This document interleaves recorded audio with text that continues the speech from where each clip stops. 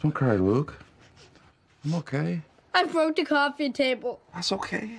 What? I broke the glass coffee table. The one you swore you didn't break?